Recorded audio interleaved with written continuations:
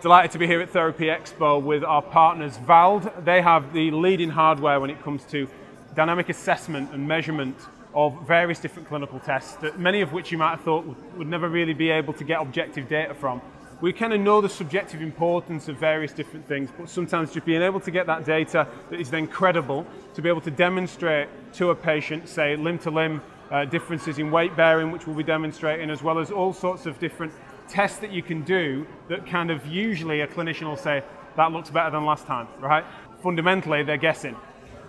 What we're looking to do today is kind of give a broad, quite loose case study of an OA knee. Let me tell you about someone that's, say, in their mid-50s, that's a bit of a weekend warrior, thinks themselves sporty, but they're playing squash twice a fortnight, maybe at best, and haphazardly.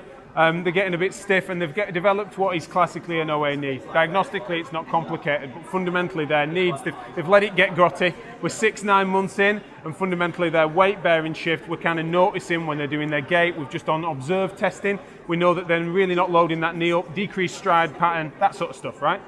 We know that we might be able to share that with them. We might even take videos and footage, but can we objectify that and then be confident to say that something has made improvements in the right direction when we want it to, right? Take this into Force Decks, we now can do just that. So this is Scott from VALD, and he's going to talk us through, Scott, when we use the Force Decks in these sorts of contexts, I've just described that patient, which will probably sound pretty familiar. What's the range of things we might be able to use Force Decks for, and what would that then tell us? Yeah, absolutely. I mean, you can go right from the basics. So the first one we're going to do, use the centre of pressure feature on the Force Decks. So we're looking at, say, a single leg stand, isolate somebody standing on, that grotty knee, as you put it, or the other one. Let's look at how are they actually presenting themselves when they're standing single leg, what are we seeing in terms of balance, centre of pressure, how they're displaying their weight.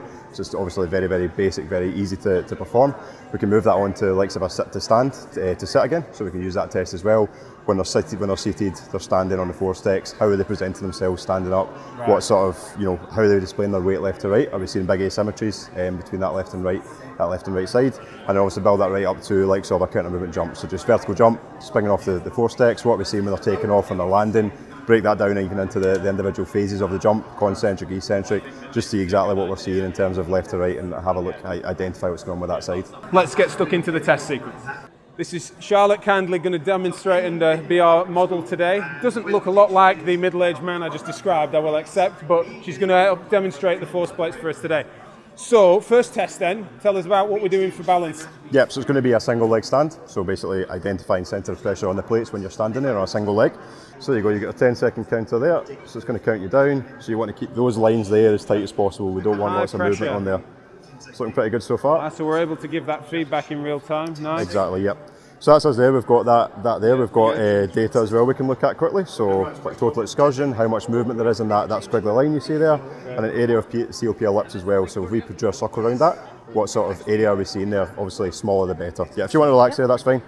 I'll go on to the next rep, we're just going to switch over to that right hand side. To the right. So again, we'll get the same cues, we're just going to keep it as was. So again, if you want to step on right side first, and again, we can just quickly look at the metrics there. So we can see those metrics in real time. We can go and compare the first one to the second one. Yeah. So I can go back there and see that there. So we can get that live. Exactly, get that right live. Exactly. Okay, so just do 5 sit to stands for us. Yep, so just a couple of seconds between each one.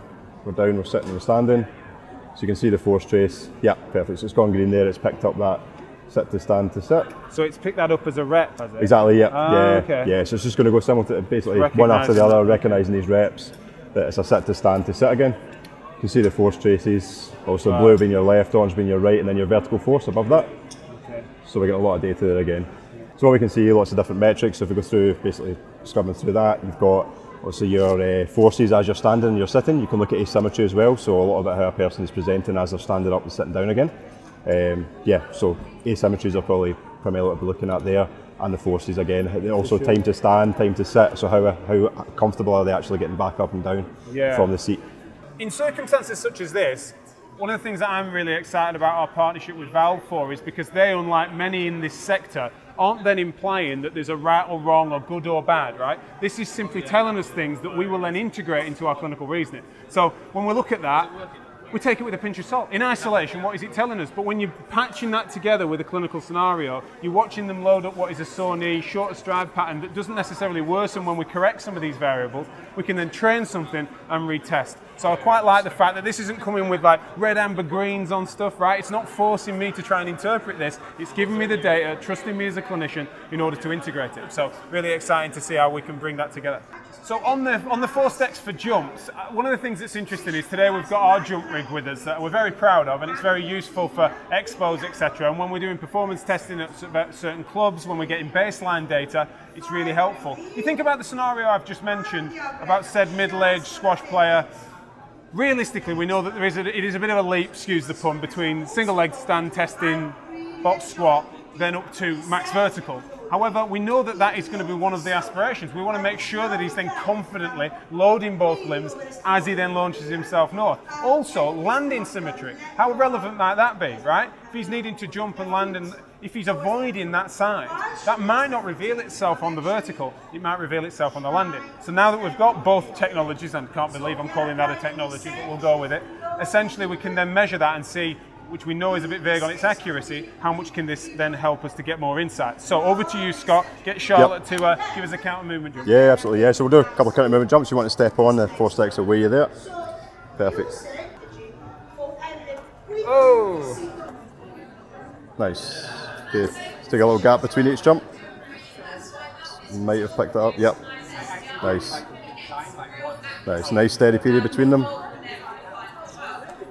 There we go, should pick up again, so we get CMJ picked up each time there. Nice. We've got our metrics alongside that obviously. As it's running, we can cycle through each one. So what we've got a jump height, and it's looking at impulse momentum. So rather than just looking at flight time alone, how long you were off the plates, it's looking at what's happened before you've left the plates and not what's happened when you've landed, to give you a more accurate reading there in the jump height. So it's been great to be able to put Force Decks and the utility of them into a clinical scenario as we've described it. However, it's also important to recognise that we've only scratched the surface of the capacity of both the technology and the data we can derive from it that can inform your clinical reasoning tailored to the individual in front of you. So Scott, what else could it do that we've not tested today, and what's the breadth of that data? Yeah, so obviously we've gone pretty simple in terms of centre of pressure. We've showed a few metrics on there. We're on to a counter movement jump where we've looked at forces in different phases of the movement, asymmetries associated.